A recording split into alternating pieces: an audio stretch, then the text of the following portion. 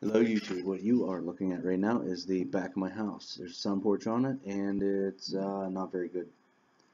It's either too hot or too cold and it doesn't work out for what we needed, so we're taking it down.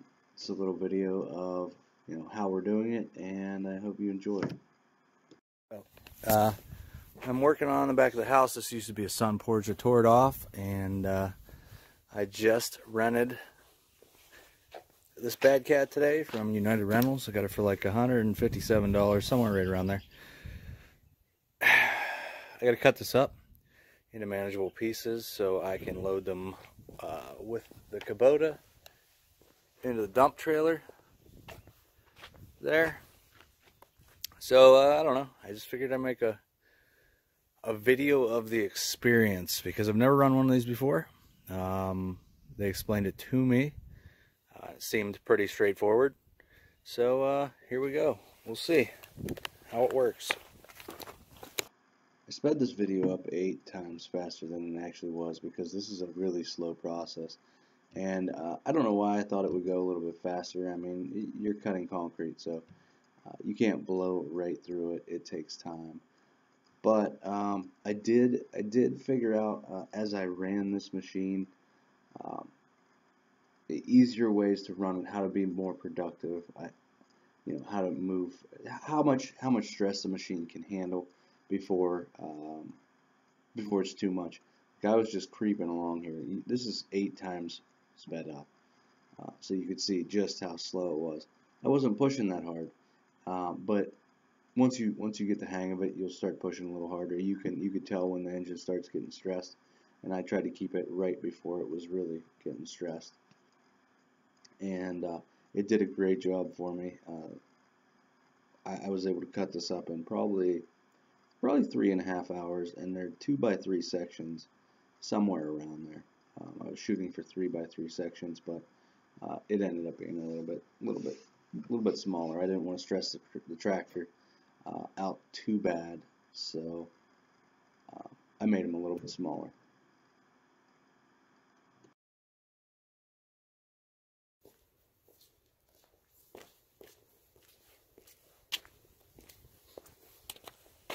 So far so good.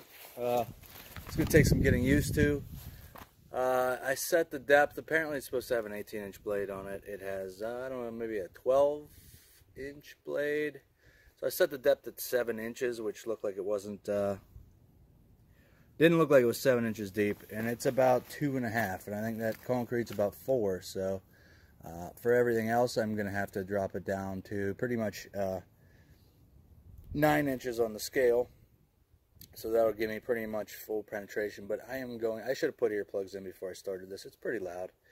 So I'm going to put some earplugs on, check on the kids, and I started turning the water on and off because I don't know if you could see, but it seems like it was all rushing towards my house, and I'm not a big fan of that. So I am going to pulse it on and off as I feel it needs water instead of just drowning it.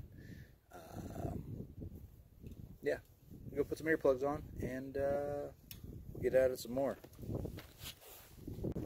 This picture is, I'm almost completely done with the cutting of the saw, and you can see the size slabs I put it.